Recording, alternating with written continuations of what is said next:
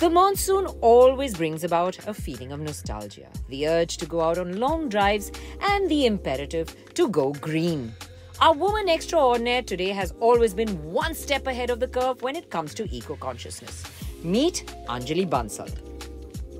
Anjali started her career as an engineer and worked with ISRO, but very quickly she was a headliner in the corporate world. In 2018, Anjali set up Avaana Capital, a climate and sustainability-focused venture capital firm that invests in technology and innovation-led startups that infuse climate action and sustainability into their projects.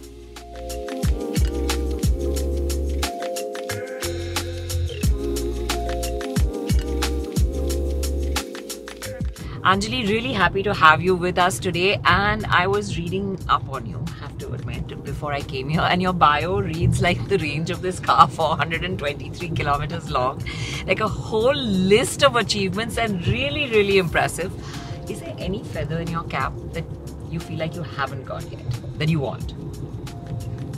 Renuka, first of all, so delighted to be here with you in this lovely car, driving out on a Saturday morning. Yes. Well, I've done a lot of different things. I've enjoyed everything, every one of them. And I wouldn't say feather in cap. I like to think about it as, have I contributed, have I created some impact? And what I'm currently doing, I would like to see it get to being the most impactful climate investing platform. Why just in India, but globally be recognized. And we've already got some recognition. We are on the Global Climate Tech VC list, where we become the go-to for founders, innovators who want to solve for climate action and sustainability. Yeah.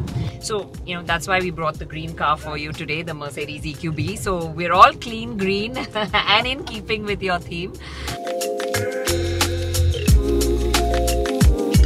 This car has a really cool navigation system which kind of plots the journey based on how much range you have, the terrain, where the chargers are, so that you're never like really short of, people have range anxiety, right. But this won't let you have range anxiety. Right. So on your journey, did you kind of map this journey and decide that, hey, I want to, you started at like with ISRO, engineering, then you went to private equity, and now you have your own fund. So did you kind of map that journey in your mind, or was it things that happened along the way?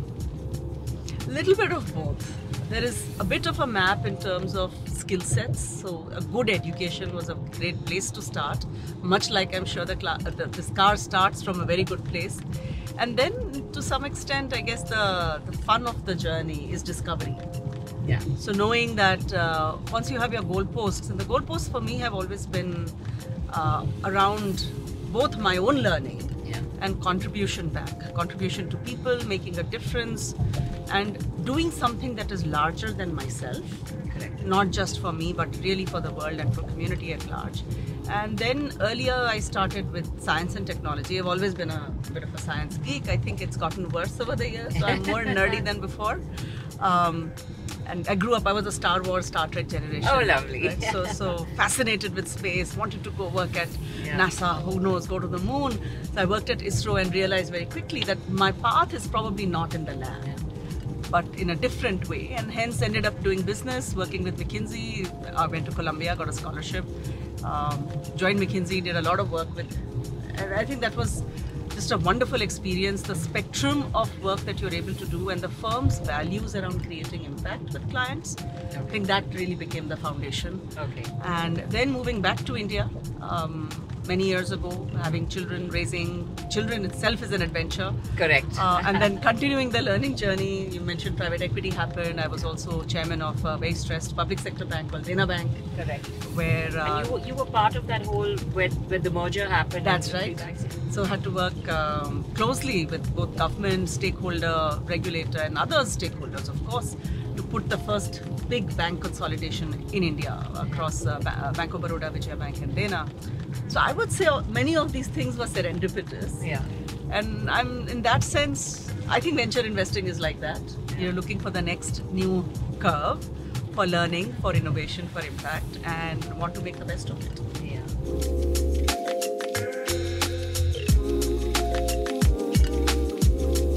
Like you said, life is a journey, it's an adventure, and new things keep happening all the time. I mean, we in the auto industry are learning about EVs, the new technology, sustainability is the name of the game even here in the automotive industry. Everybody's finding ways to, go carbon neutral. As automotive enthusiasts, we were like, EVs will be so boring. But I think there's things I like about it, like this. Whoa! And EV is so not boring. Yeah, so not boring. That instant power, that torque that you get from an EV. Right. I think, lots of things that bring up smile on your face. So I never dismiss anything. Right. Like power, it's an enjoyable thing. You've been at the head of companies. You were like right at the top of the game, enjoying that power. And then you have to come back and start something ground up yourself again. So what was that feeling like? And how was the change, the transition, and how did it feel? You asked me about the map and the journey. Yeah. So I would say I took the road less traveled. Okay. So I think learning or starting something new is incredibly humbling. Yeah. You can be wherever you are, you can be whoever you are in that particular circuit and circle. Yeah. But doing something new is it is one of the most exhilarating, rewarding, fun things to do, like the torque you just gave to the car. Yeah. At the same time, it's new. So Yeah. there are new skills to be learned, new people and new reputation. You have to build your own kind of credibility all over again to some extent. Correct. But everything you've done in the past is with you. Yeah. So that cumulative insight, learning, experience, networks, relationships all play a role. Yeah. So it isn't quite starting from scratch all over again. I think the biggest thing is learning the joy really of working with very young people, founders, young members of our team, with whom I think every day is a learning. So knowing that we are in a knowledge industry. Correct. So capital is a input factor, but Yeah. really we are in the knowledge industry. Knowledge industry, when you want to create large size, outsized returns, financial returns, impact returns, it is actually all about the team. Correct. So the two things that we have working for us is people and capital. And capital is a little bit more under your control, people is not. Yes. In these businesses, we are a fiduciary. We manage our money and other people's money. We have to trust completely each other.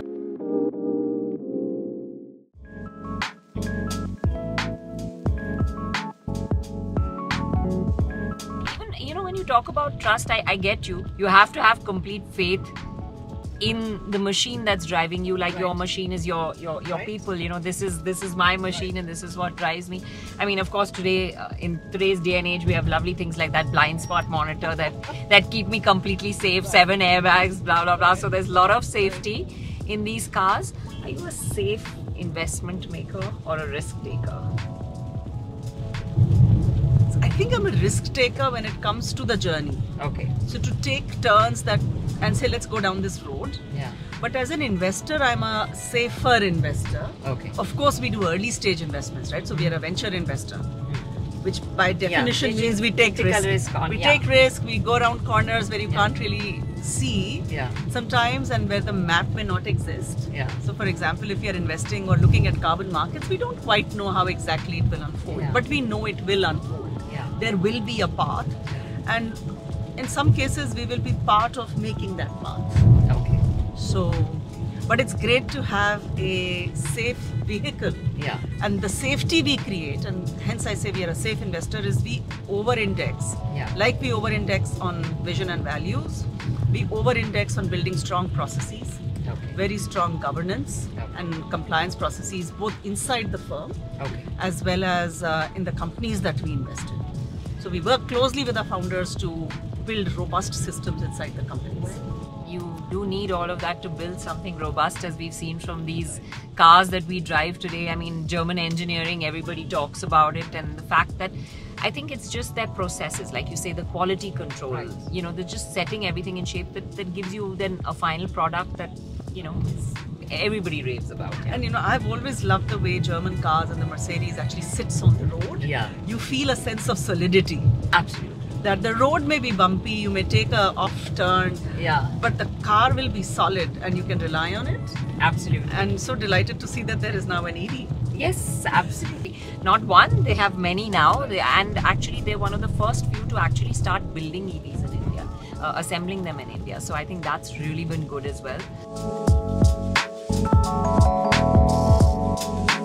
Weather, I think today is playing games with us, and it's been crazy weather, and I think all over the world we're seeing crazy things happening with the weather.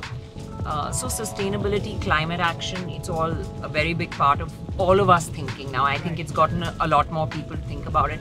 But what made you decide to have that as your focus at Avaana? Great question, Renuka. It's a combination of, I would say, the left brain, right brain. Okay.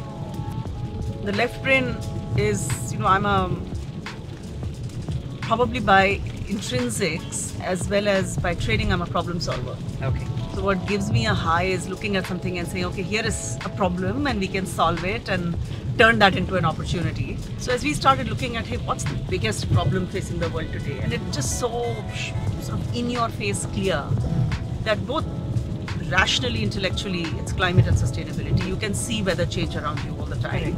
And it has significant impact both on life and livelihood. Yeah. So you see floods, you see unseasonal heat, temperatures, and people actually getting very bad health because of poor air quality, poor bad water, and at the same time livelihood.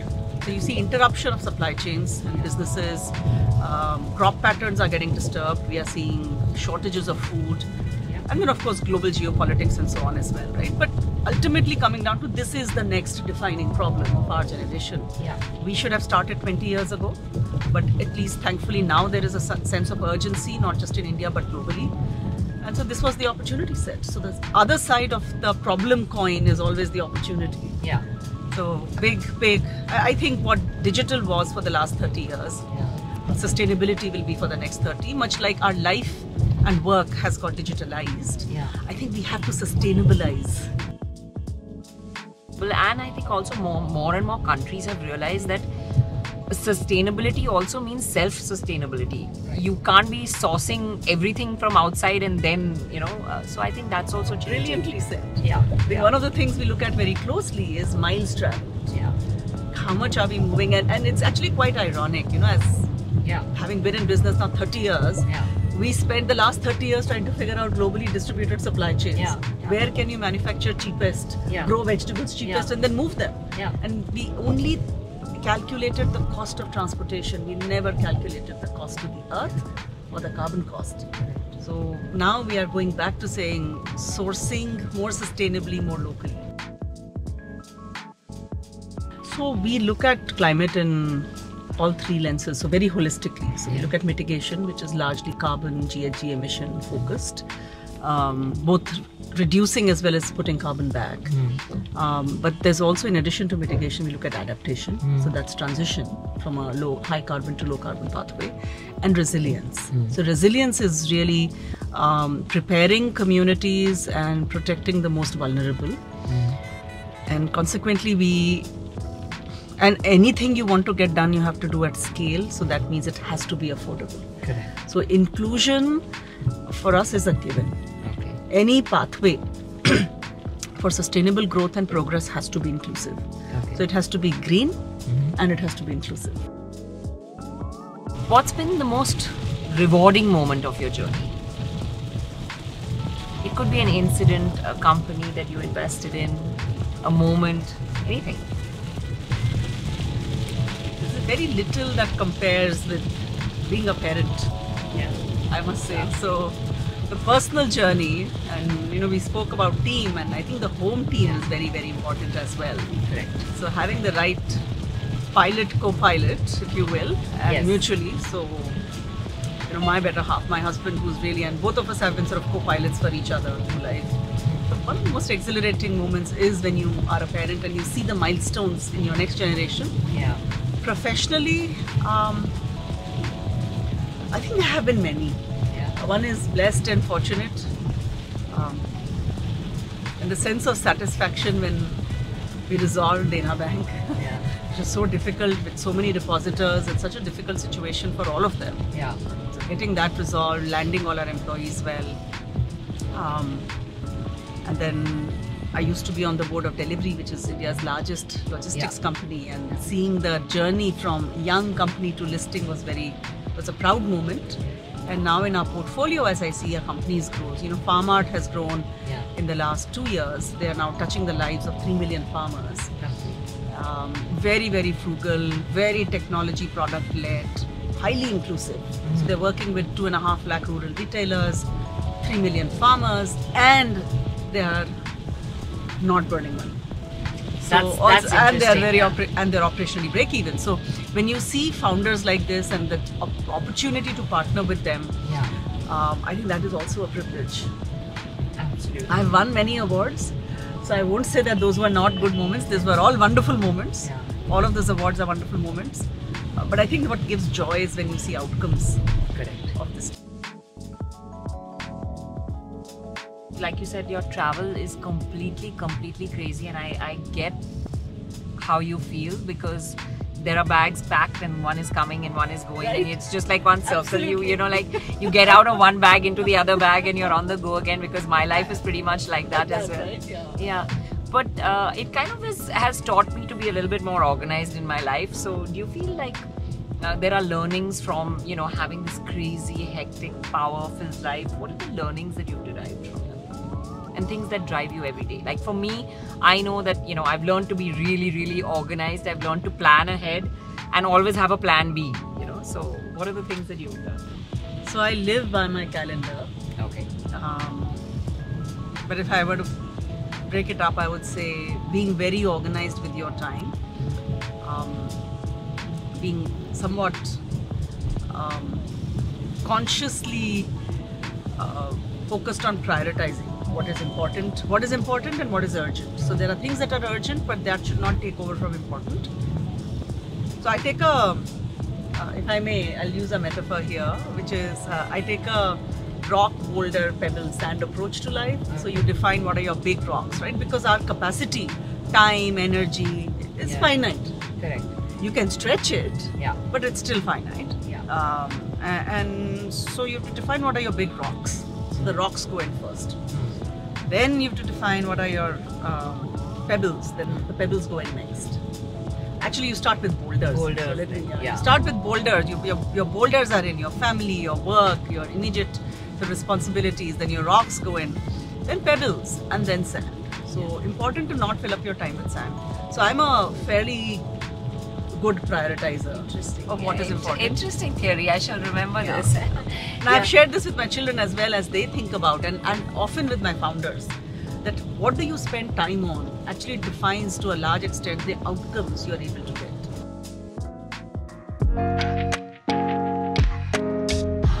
The last question. Basically, how does Anjali Bansal relax? How does Anjali Bansal take? I mean, for me, driving something like this in an EV where it's nice and silent, complete refinement, you don't hear anything, gives me time to think, regroup. How do you do that? I would say 3 things.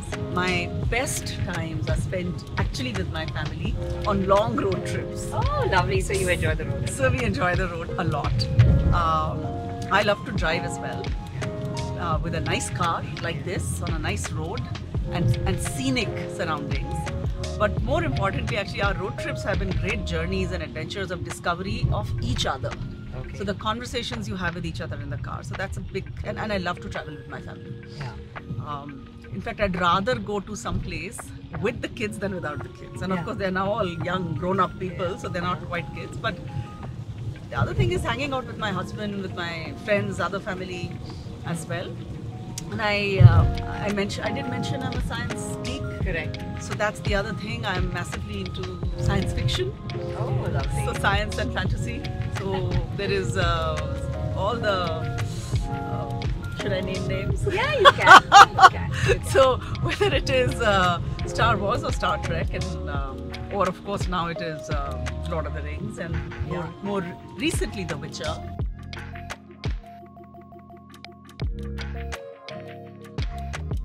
So I guess that's what I do for fun. Travel, read, watch, and I like music as well.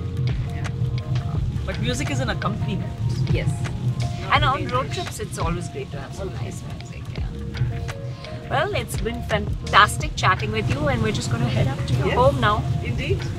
Thank you so much. It's been great to talk, to drive together. in this lovely car.